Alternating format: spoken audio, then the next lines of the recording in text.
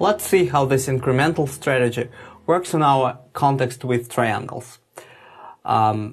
Suppose that we have already computed concepts for the subcontext formed by the first three triangles, T1, T2, and T3. So here they are. There are 6 formal concepts. Now let's add the fourth object, T4.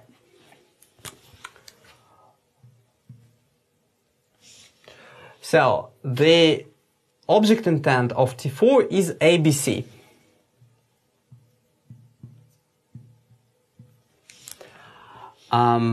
We should go through all concepts one by one and process them as our algorithm suggests. So let's start with the first one, which is T1, T2, T3, empty set. Well, the first thing we check is whether the intent of this old concept is a subset of our G prime, and it is. Empty set is a subset of ABC. So we form the new concept simply by adding the object T4, the new object, to the extent of this old concept.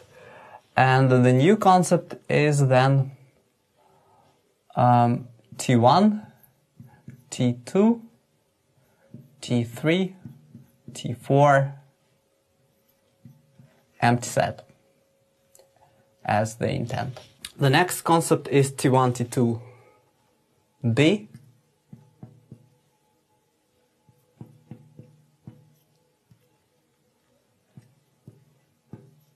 And again, B is a subset of ABC, so here we have the concept T1, T2, T4, B. Next, we have T3, C, and again C is a subset of ABC, so in the updated context we have the concept T3, T4 with intent C. Next is this one. The extent is T1 and the intent is BD. Well, now BD is not a subset of ABC. So we simply copy this concept to the set of new concepts.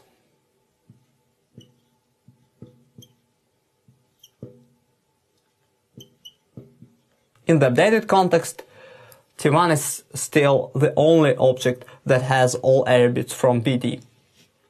Then we form the intersection of BD and ABC. The intersection is B. So potentially we have a new concept with the intent B, but we add this new concept only if T1 BD is the generator of this new concept. And for it to be the generator, its extent must be different from the extent of this new concept by only one object, this one, T4, the one that we add. So the extent of this formal concept, of the new formal concept, is going to include T1, it's going to include T4, and now let's check if there are any other objects among the first 3 objects that have attribute B. And yes, it turns out that T2 has attribute B. But then T1 BD is not the generator of this formal concept. And so we don't include it on the list here.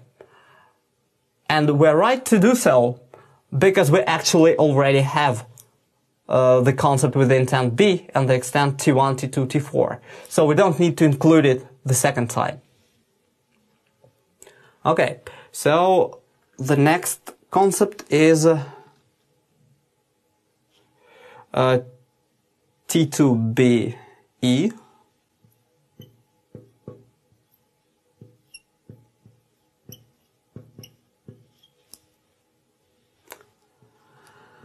And again, B is not a subset of ABC, so we simply copy this concept to the new list.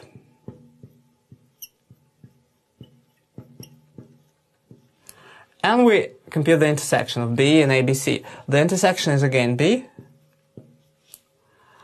and the extent of this concept, of this potentially new concept, must contain T2. It must contain the new object T4, and let's check if it contains anything else. Yes, it contains T1, and for this reason, this is not a generator of this new concept, so we don't include it. So the last concept we have to consider is this one with the empty extent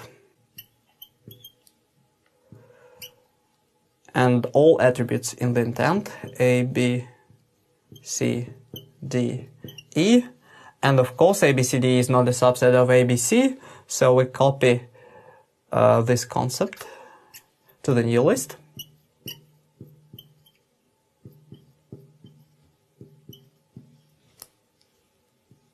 And we compute the intersection of ABCD and ABC. The intersection is ABC. So potentially we have a concept with the intent ABC. Its extent must contain the new object, T4. And let's check if there's anything else. So T1 doesn't have A, so it shouldn't go here. T2 doesn't have A, T3 doesn't have A, so T4 is the only object. The extent of this concept, ABC, and thus this concept with the empty extent is the generator of this concept. So we include it in our list. And so we finish the processing of the fourth object. How many concepts do we have? 1, 2, 3, 4, 5, 6, 7. So we have one additional concept, T4 ABC. Now, if we want, we can proceed with the next object, T5, whose intent is D. And now we should go through all these formal concepts, starting with whatever, let's say with this one. So let's make a few steps. So we take this concept T1, T2, T3, T4, empty intent, and we see that the empty set is a subset of D. So we copy this concept, but we add T5 to its extent. T1, T2, T3, T4, T5, empty. And then the next concept is T1, T2, T4 with the intent B, and here B is not a subset of D, so we simply copy this concept without any changes. T1, T2, T4, B. Then we compute the intersection of B and D. The intersection is empty, and the extent of this potentially new concept must contain all attributes from the extent of this concept, so T1, T2, T4, and the new object, T5. And if it contains anything else, then this is not the generator of this concept. So let's check if it contains T3. Yes, it contains T3 because empty set is a subset of the object intent of T3.